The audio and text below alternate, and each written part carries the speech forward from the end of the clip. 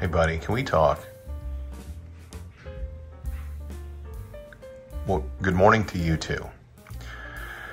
It's Sunday, and there's a lot of things that we have on our schedule for today. We may be working in the yard a little bit. We may be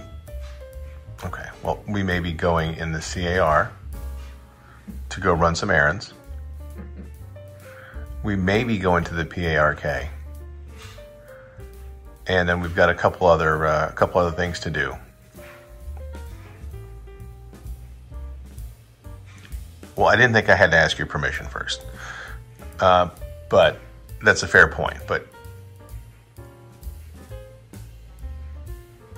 well, I know I know you've got a lot on your calendar, but I looked at your calendar, Reuben, and you know what your calendar said?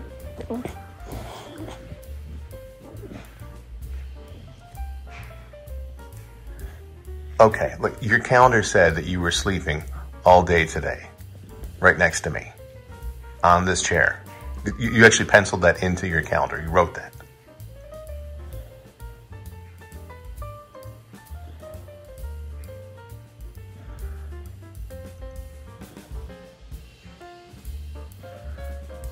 Okay, well, here's the problem. I've got things to do, and I know that you really can't nap properly unless I'm right next to you. So, how are we gonna square this? How's this gonna work? I can't sleep and do all the things that I need to do today if I'm laying by your side.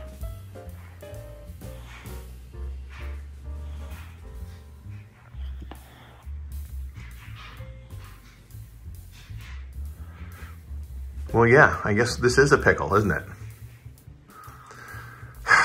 What about this? What if we compromise? Ruben, how about this? What if I'll get another cup of coffee and you can have a post-night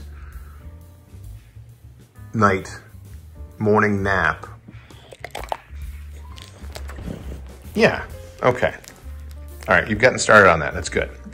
So you can go ahead and start with your nap. I'll get my coffee and I'll sit next to you, okay? I'll read through some stuff. And then later on, maybe when you're recharged, maybe you've got a little bit of nappage under your belt, then you'll have the energy and the strength to hop in the CAR. Does that sound like a good compromise?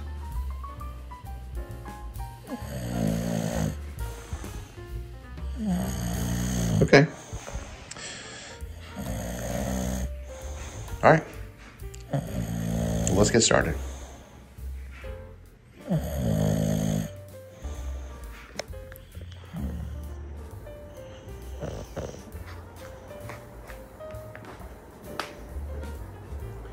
Do you want to take over a little bit, or should I keep at this?